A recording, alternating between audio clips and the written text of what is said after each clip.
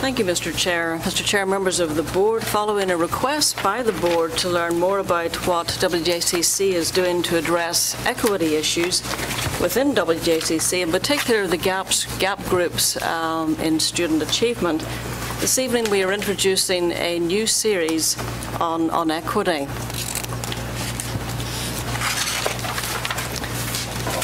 The purpose this evening is really to give a big overview. We're going to define equity within WJCC, and we're going to provide information for the school board and community regarding the strategies and systems we're using to support all students and make them successful.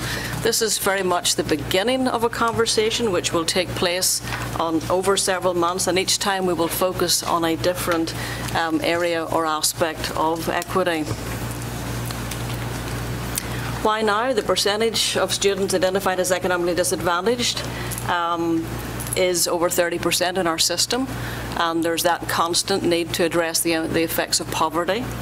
Our population of English language learners is increasing yearly. I think in the last year, from this time last year to this year, we've increased by 56 students. Meeting the needs of students with disabilities is becoming more complex every year, and we've over 1,500 identified students with disabilities within our system. And as you heard from a public speaker tonight, we do have some disproportionality in discipline referrals, and we want to begin to talk about that and means and ways that we're addressing that issue as well. So all of these things are here and now, and so we really want to start talking about some of the things that we're doing as a system to address some of these ongoing challenges that we have. Very quickly, let me define equity as we're going to define it within WJCC. Our vision says we're going to pursue excellence and champion the success of all students. And when you look at the definition of equity, basically they're saying much and the same thing. We want to provide each student with what he or she needs to be successful. So really it is part of our vision as a system to address the needs of every single student within our system. The striking picture brings it home to some extent. On the left, the students are treated equally, all provided with the same resources, and some don't get over the finish line and can't see into the future.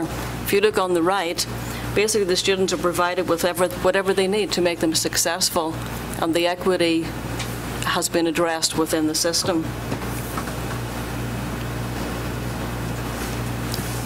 What have we done so far? In last summer, in July 26, we took all our leadership team, about 70 leaders, down to Virginia Beach to a Region 2 Equity Through Excellence conference. We not only had the opportunity to learn about equity, but we also had the opportunity to get together in our own group with our own leaders and look at our data and start to examine some of our equity issues. Just this month, I've sent out invitations to launch a Superintendent's Equity Task Force, and the purpose of that is to continue the conversation that was started in Virginia Beach and look at how we can develop our leaders and what other things we need to look at as a system to address issues of equity.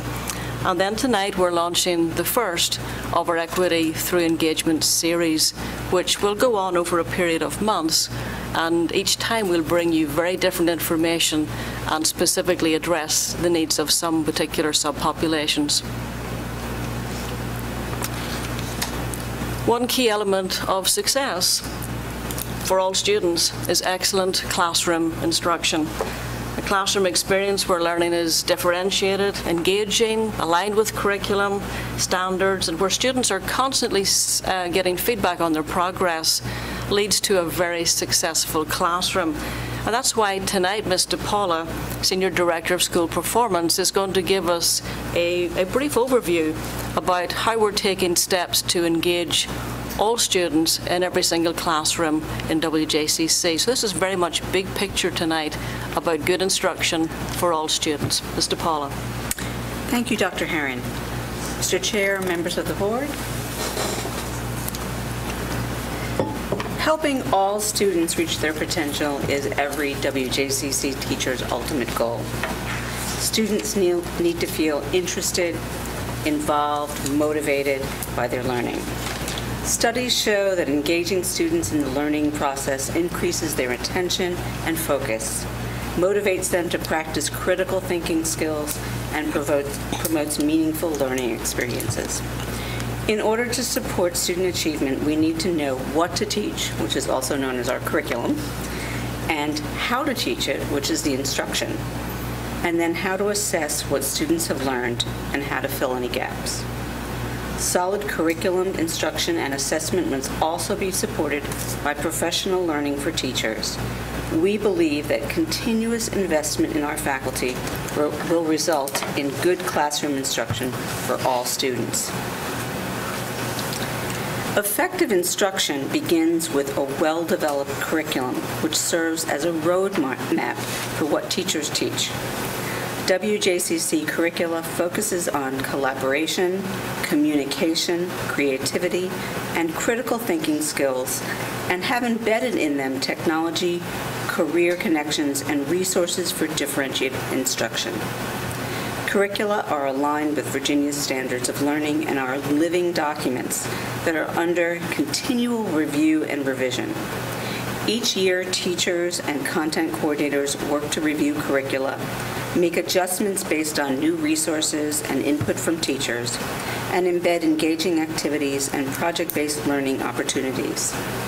K-12 curriculum guides and unit plans provide a unit-by-unit roadmap of the objectives, key terms, and resources for each unit in a course, and are housed digitally for ease of access for teachers. Making connections between what students learn in class and the world around them is key to student success. Students across the division are taking part in project-based learning opportunities in all content areas. Taking advantage of a major attraction in our own backyard that inspires high student engagement, some of our students have taken part in designing their own mini roller coaster models.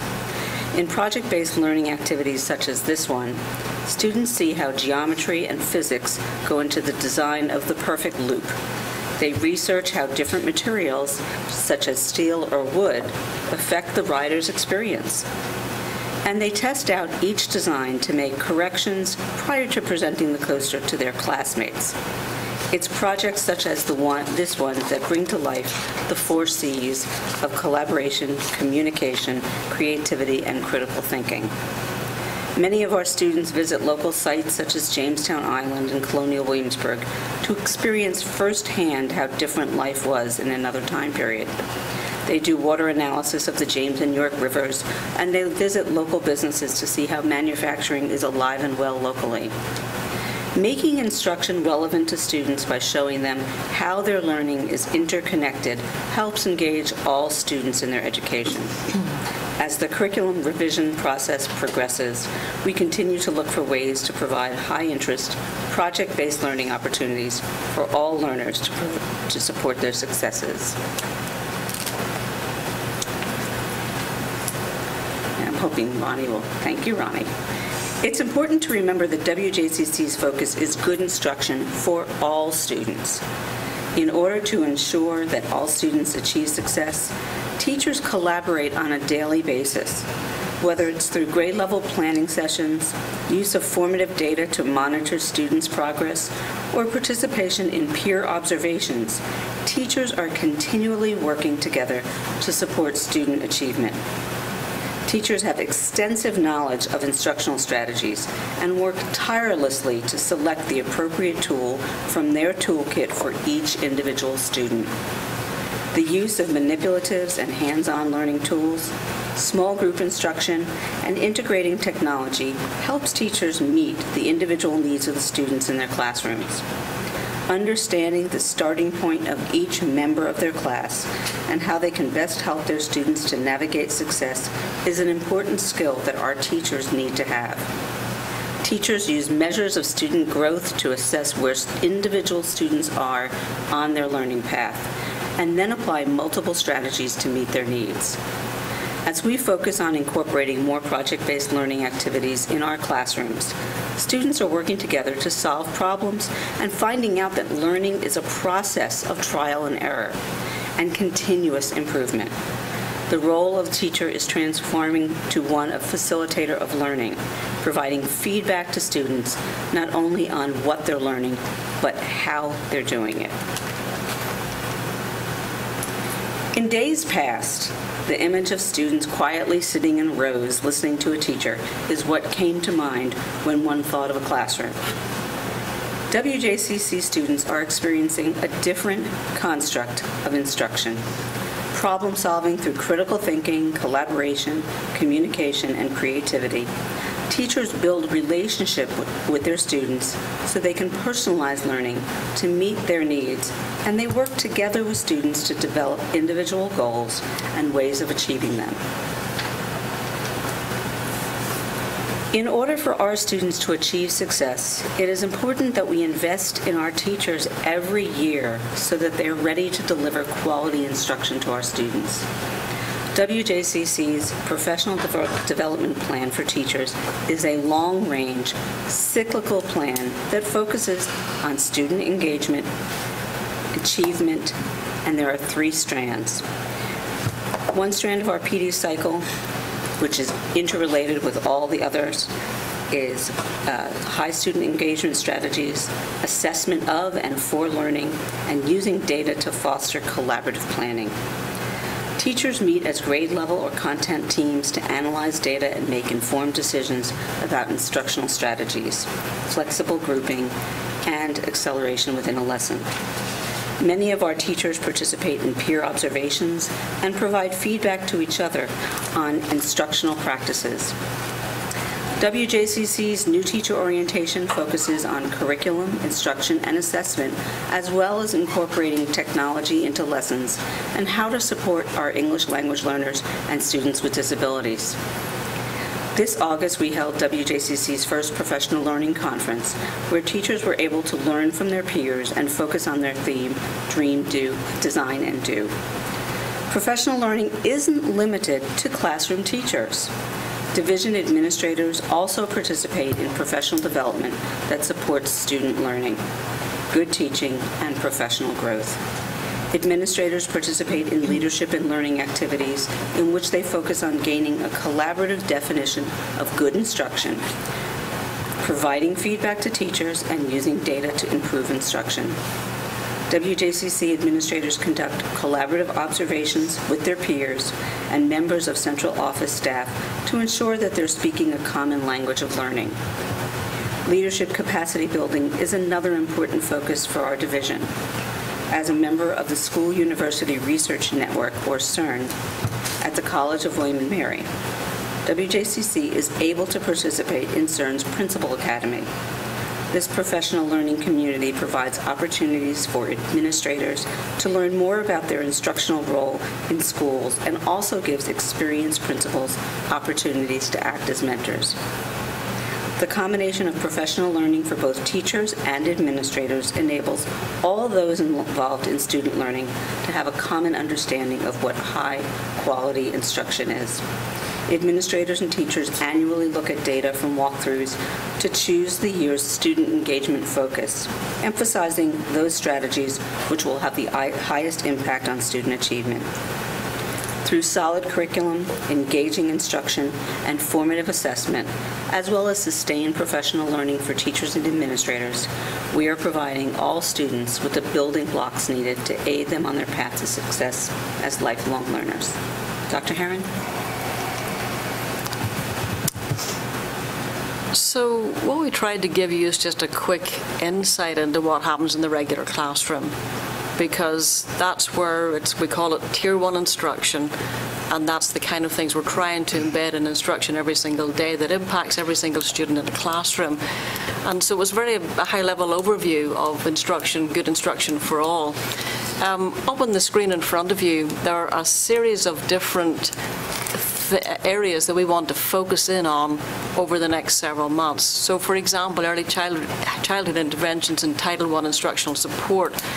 those are our systems that are very much supporting economically disadvantaged students. We'll have a specific session on English language learners and the support systems we're providing for those students. We'll have a specific session on students with disabilities and talk about the programs and support systems we have there.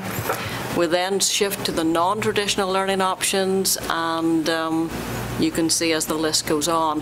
And the last one starts to focus in on disproportionality in discipline and what we're trying to do in that area.